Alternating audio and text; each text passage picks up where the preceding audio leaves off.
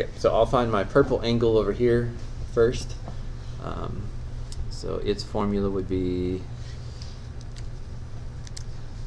inverse cosine of, well, I really need to see that picture. 76 squared plus 115 squared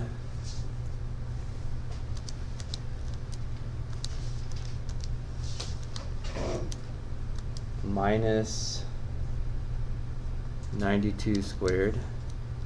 You might want to label those sides A, B, and C. That might help you keep up with how they get plugged into the formula. Divided by 2 times 76 times 115.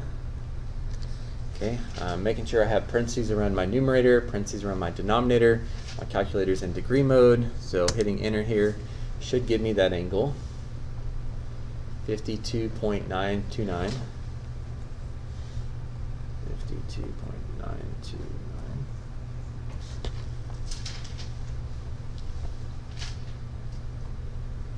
Okay, and then for the other angle at the frontage with the other boundary, it would almost be the same thing. So I'll hit second enter to pull that up.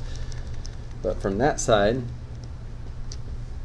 let's see, 76 is its opposite side.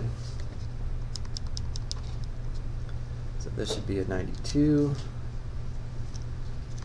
This should be a 76. And this should be a 92. Again, if you're having trouble seeing where these things get plugged in and how I know that, you can make it a little easier on yourself if you just call them A, B, C, and then you can use the formula and think of it as A, B, and C. Remember, side A always has to be opposite angle A, side B has to be opposite angle B, etc. Okay. And then that one should be 41.233.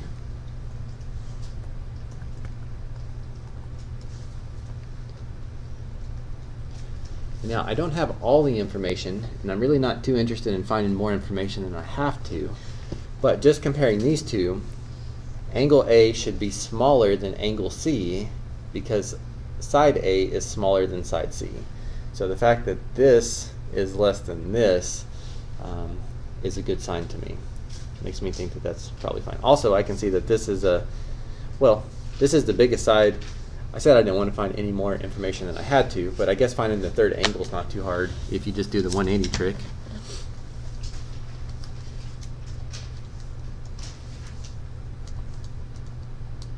I subtract those. This angle is almost 86 degrees, so that makes sense with its opposite side being the biggest side.